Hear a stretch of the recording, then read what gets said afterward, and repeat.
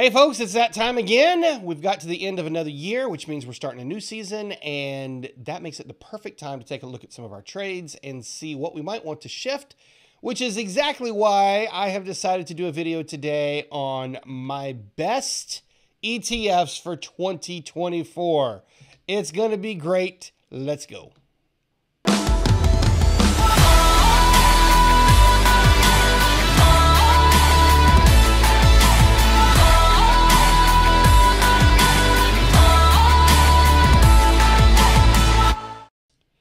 Hello, everybody. It's Jeremy Whaley here from Trade Maestro. Hope you're doing fantastic today. And as I said in the opening, we're going to take a look at my best ETFs for 2024. So it's a new season. Whenever you're watching this, if you're watching at the end of 2023, or if you're watching this just after the new year, perfect time to take an account of everything. And of course, exchange traded funds are one of the best tools to use for our portfolios, and especially when you're trying to manage something that historically maybe has been done by a fund manager, but you've taken control of that.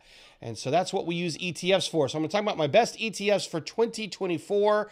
For those of you who may be a little bit new to some of the stuff that we do and maybe aren't as familiar with the terminology, let me just kind of give you one slide on what is an ETF, what are ETFs. And an ETF is simply, that's an acronym for an exchange traded fund, ETF, exchange traded fund. What does that mean? Well, folks, it's like a mutual fund, only different.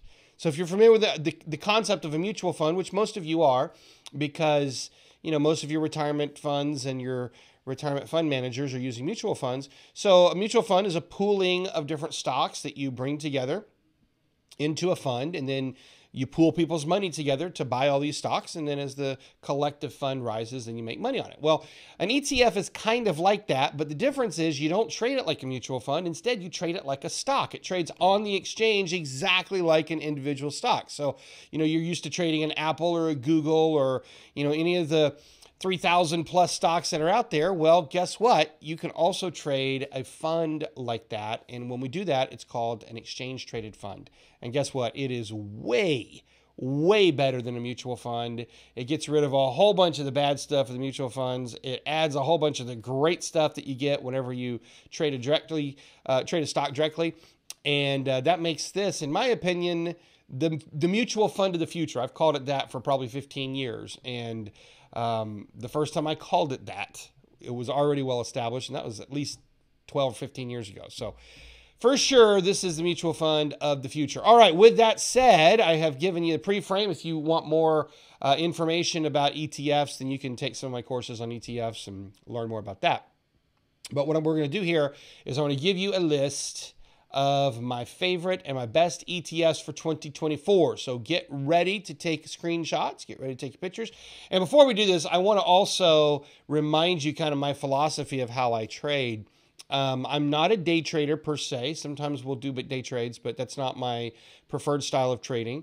Everything that I'm going to share with you in terms of this list of ETFs will work great for day trading if you want to. My style of trading is more intermediate swing term. How do you like that? Intermediate term swing trading. How's that? Intermediate swing trading. Which means that my typical trades are going to be anywhere from 3 months up to maybe 6 or 8 months, sometimes 9 months, sometimes 10 months, sometimes longer. Just depends on the swing. But in general, we're going to pretty much catch the intermediate swing of the trade. That's the focus for what we're doing, okay? So with that said as a pre-frame, let's jump in. Oh, actually, one more thing I want to say before we get going. I want you to know these are not specific trade recommendations. I am not at all saying that these funds are going up. And this is a really important point. In fact, I should have done a slide for it, but I didn't. I am not saying these funds are going up. Here's what I'm saying. These are funds I like to trade. Now, understand, as a trader, we trade the upside and we trade the downside. And that just means that these are good funds to trade, okay? And they're my favorites for the upcoming season. So with that said, now you know, do not go out and just buy these funds directly. I mean, you can, but that's not what I'm suggesting. I'm saying put them on your watch list and then use smart trading behavior. All right, let's get into it.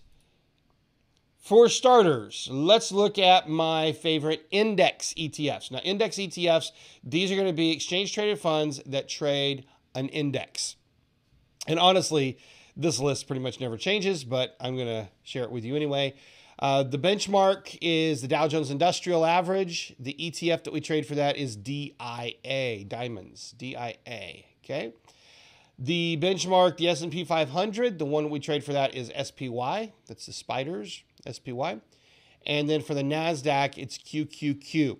Now, those are by far the most popular ETFs that I trade. SPY is the most popular ETF traded. So it's always on my list because of the popularity for it. So there you have it. But if you're looking to get exposure to the NASDAQ 100, use QQQ. If you're looking to get exposure to the Dow Jones, use DIA. If you're looking to get exposure to the S&P 500, use SPY. And if you're looking to get exposure to Russell 2000, which some of you might be, use ticker symbol IWM. That is the correlating exchange traded fund. Now, let's talk about the bottom of this list. The bottom of the list, you're going to notice there's a bunch of short funds. And as I said just a moment ago, just because something's on the list doesn't mean you need to go buy it. These short funds are designed to go up when the market goes down. So here's what happens. If the overall market takes a bearish turn and you don't want to be trading SPY, you don't want to be trading the diamonds, DIA, or QQQ, if you don't want to be trading one of those, then how can you make money in a bear market? And the answer is this next set of funds. These are inverse funds. You buy these just like a stock. You can buy them long. You can also buy them short or sell them short. But it's already a short fund. It doesn't make any sense to do that. So you're going to use this particular funds that I'm about to tell you. You're going to use them in a bear market when you're looking to make a profit while the market's going down. You're going to use these funds. You're going to buy them like a regular long trade, but they're going to go up, okay? So here we go. The 2X short Dow. This is if the Dow Jones is going down and you want to trade a bearish trade. Use ticker symbol DXD. DXD. For the short S&P 500, I use SDS. For the short NASDAQ, I use QID. And for the short Russell, I use TWM. Now, you will notice all of these are 2X funds, which means they're going to move twice as fast. Okay? And I do that, especially for the short trades. I definitely use the 2X funds for that. I like these funds. I trade out of those probably, well, every ticker on here except for TWM, I will probably trade at least once in the next 12 to 18 months. Just depending on what the market's doing. But I trade these fairly often. I trade the Russell the least. The Diamond, SPY, Qs, and the related inverse funds, I trade them relatively often. Okay? So, there's my index list. All right, next, let's talk about the commodities list. Now, I do not go through every commodity. These funds that I'm sharing with you, these actually are the core funds that I use in some of our ETF bigger picture money management plans, specifically the one that I teach my ETF course that I call Raging Profits. So these are the ones that we use for the commodity rotation. And so here they are. For gold, we're going to use ticker symbol GLD. For silver, we're going to use ticker symbol SLV. For oil, I will use USO. And for natural gas, I use UNG. Now, those are the primary commodities. I do not rotate through other commodities. If I'm not in one of those four, then we'll just be in cash. Okay?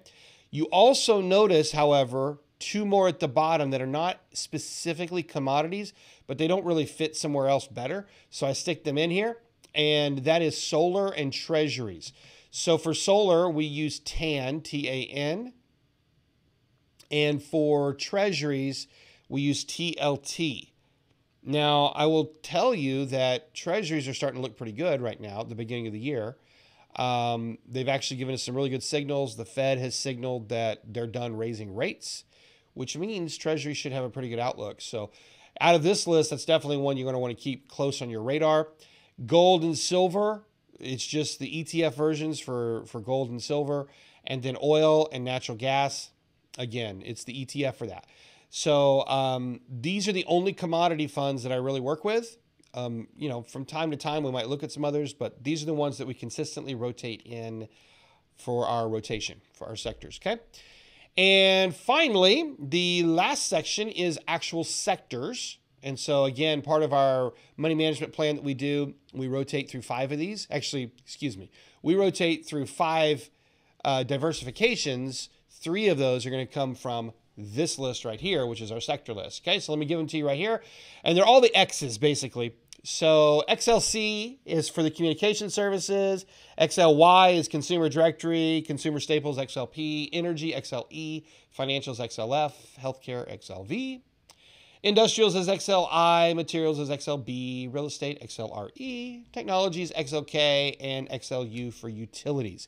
So take a screenshot of that, and then you can have that list. And like I say, these are part of the bigger picture plan, but these are the ones that we rotate through. And I've been using them for a long time and really get great results with them. So again, I want to emphasize, just because something's on the list doesn't mean you need to go buy it right now. What it is it's on your watch list, and then based on your criteria for what you should be getting into and when, you move in and out of the ones that are appropriate. So if you want to learn more about that, you want to learn more about how we use these, I actually have a 3-day challenge that is free. You're welcome to go sign up for it. All you need to do is, well, I'll put a link below. So wherever you're watching this, if you're on YouTube or Facebook or our website or wherever, you can just go right below or wherever and get yourself signed up for it. And yeah, that's how you do that. Okay, so that's the best way to do it. It's 3 days. It's easy. It's free. You have nothing to lose, and then you get all of the information that I'm sharing with you. Okay, you'll understand how these funds really work. Next, if you have not signed up, wherever you're listening right now, if you're on YouTube, Facebook, wherever, subscribe, like, follow, whatever you need to do so you can get the rest of our updates, because we'll be sending more out. And of course, you always want to have access to them. All right.